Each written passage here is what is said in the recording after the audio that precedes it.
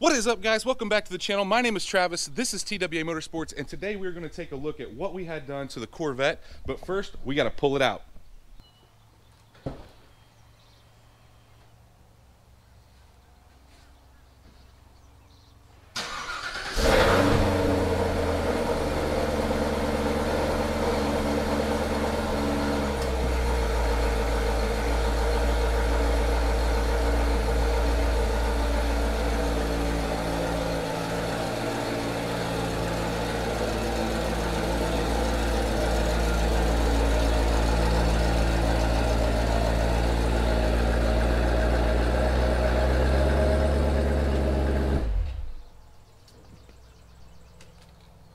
Perfect, perfect, perfect,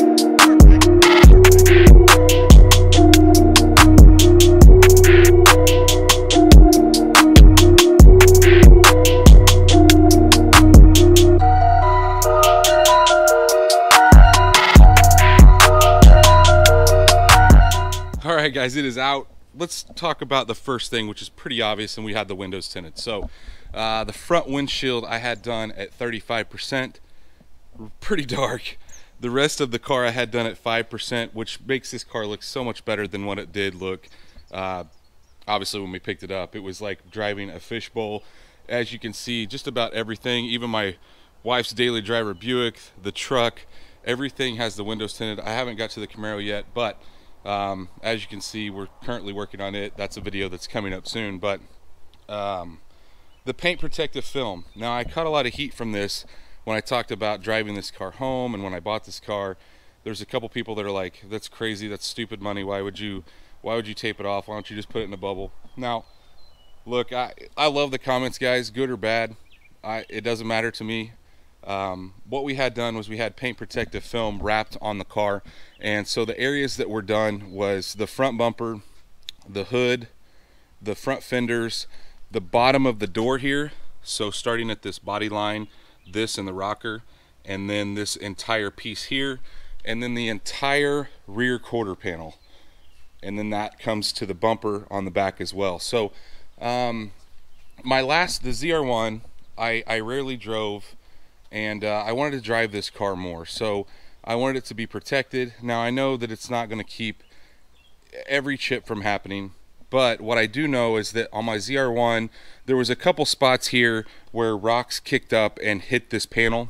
Now GM kind of noticed that, and they, from the factory, got a piece of fly poop, but GM from the factory put a piece here because they recognized that that was an issue. The problem is that it happens up here as well, and they don't really put anything there. So, and their pieces are just a square cut out, which looks kind of odd. So they removed that when they did this whole process, and obviously this whole quarter panel's done now. So it's like I said, it's not going to keep everything from happening. There's already some dirt here from driving it home, but rocks kick up. These things throw so many rocks because there's nothing here. Now a lot of people buy a fender extension that goes right here and keeps some of the rocks from like popping up and hitting the back, which is maybe something I should look into. But I feel a lot better about driving this thing with it protected.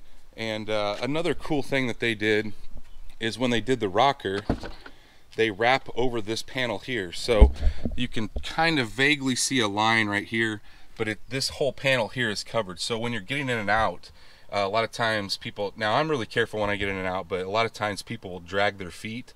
So on both sides, this is covered, so you're not going to scratch up your Corvette panel and any of that. So super nice, and I'm happy with it. So now to the costs, which is probably what a lot of people want to know, because you know it's not cheap to have paint protective film done. The other thing they did is they took the emblem completely off, wrapped underneath it, so it's completely sealed. The edges of the hood are completely wrapped, and you can kind of vaguely see, I don't know if the camera's going to pick it up, but you can kind of see the line because they don't wrap it, they don't take the bumper off, but it's right up to the ledge of the bumper.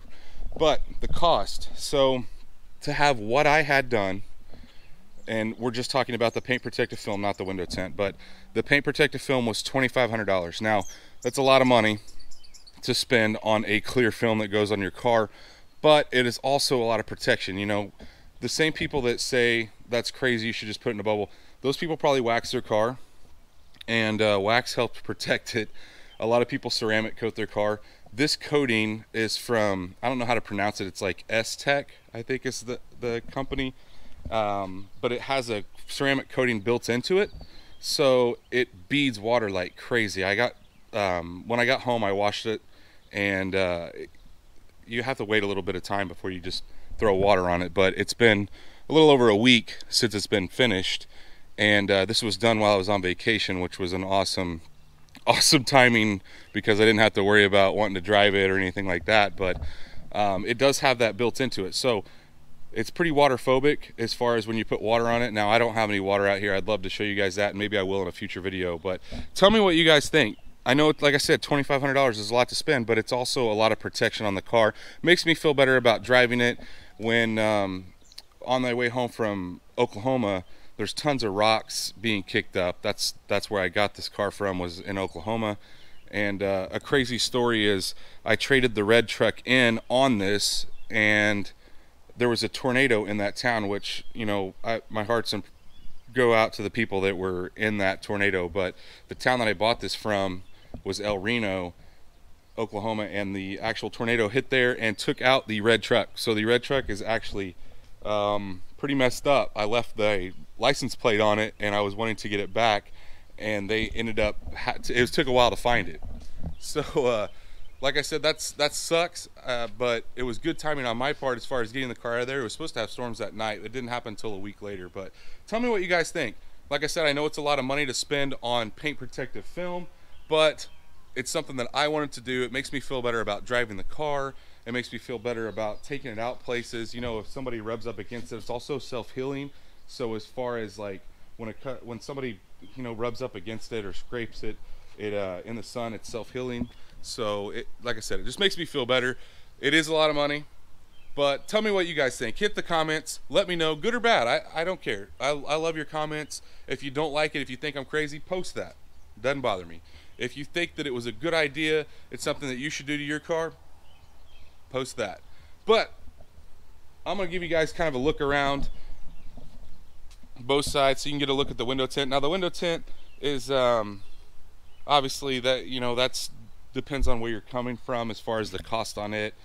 This anywhere from like a couple $100 up to $500 depending on the type of window tint that you get. Now, I had this done at Status Detailing up in Springfield, and I highly recommend them. They did my buddy Chris's car. He has a Z06, and he's kind of the reason why I chose to go up there. They just did a great job. They keep the car inside. They're super picky and careful, and so I'll link their info in the description below. Like I said, that's who I had do it. So tell me if you guys like it. Like I said, hit that comments, let me know. If you're not subscribed, guys, I know this is a little bit different video. I wanted to give you guys an idea of what this stuff cost and why I did it. So if you do like this, smash that thumbs up button. If you're not subscribed, please go down there and hit that subscribe button. While you're down there, make sure you ring that bell icon. That way you're notified every time we drop a new video. And well, stay tuned, because in the next video or coming videos, I think we're going to try to get this thing to the track. At least the videos on the Corvette, we're going to try to get this thing to the track and see what it does. I'm not sure that I'm going to do anything to the car, but I would like to get a baseline if I am, so I would like to take it to the track. That is something I probably would have never done with the ZR1, like I said, because it wasn't coated. But we've got a ton of other stuff coming. Obviously, we put a Trans Am video out earlier this week.